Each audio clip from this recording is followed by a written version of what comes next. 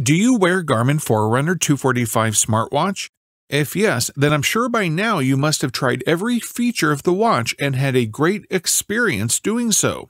But there is one thing you might not have tried yet, that is testing its water-resistant capabilities. I mean, we all think about it, but most users are afraid that water testing will damage the watch. And that's what I'll be doing today with my Garmin 245M smartwatch. If this is your first time on our channel, then I would recommend subscribing as I make various videos on Garmin smartwatches.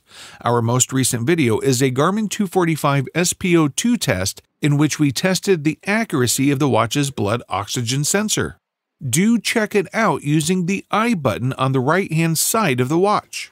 Before proceeding any further, I would request you to subscribe to our channel, Wearholic, and press the bell icon so you will never miss any updates on wearable tech.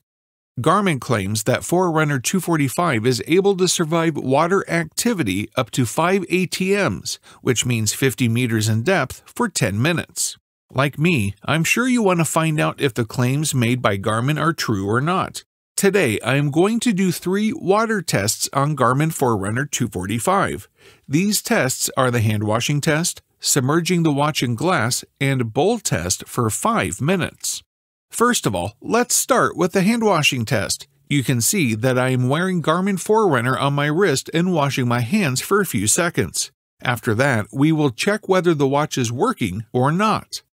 And yes, it is working absolutely fine. You can see that buttons are also working normally. Next, I will be doing a water submerge test. To do that now, I will be placing the watch in the glass filled with water.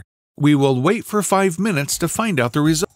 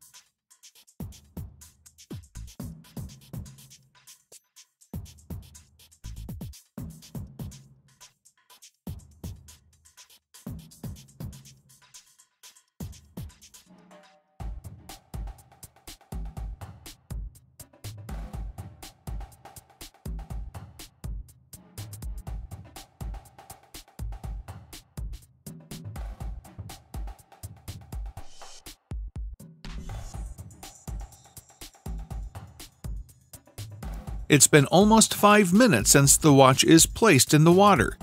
Let's check. Is it still working? And yes, it is still in working condition and there aren't any issues with the watch. Considering the watch has passed previous tests, I am expecting that it will survive the bowl test as well. Let's find out whether I'm right or wrong. You can see this bowl is completely filled with water and I'm going to place my Garmin watch in it. It's done, and now we will wait 5 minutes again. The time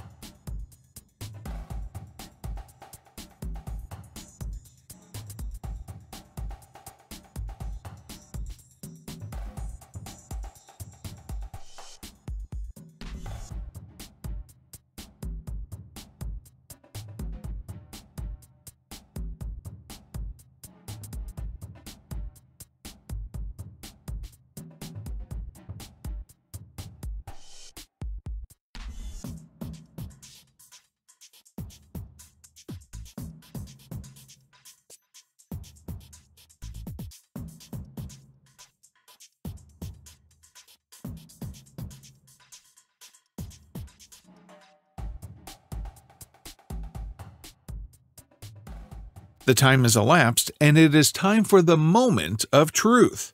Let's check the condition of the watch. And again, the Garmin 245 watch has met all of our expectations. After performing these 3 water tests, I can say without a doubt swimming and showering won't be an issue for the watch. So this is a really well-made watch that not only delivers in features, but also in the durability department. I keep on making water test videos like these on our channel, Wearholic, as I did with a $40 retro smartwatch from Amazfit. You can check it out and see whether or not it survives the brutal bucket water test. You can find the link for the same in the description box below. If you are a Garmin Forerunner 245 user, then I will be uploading a step counter test video soon, assessing the step count accuracy of the watch. So do subscribe to remain updated when the video comes out. Also, consider liking this video if you find it helpful. It really motivates us to bring more informational videos like these.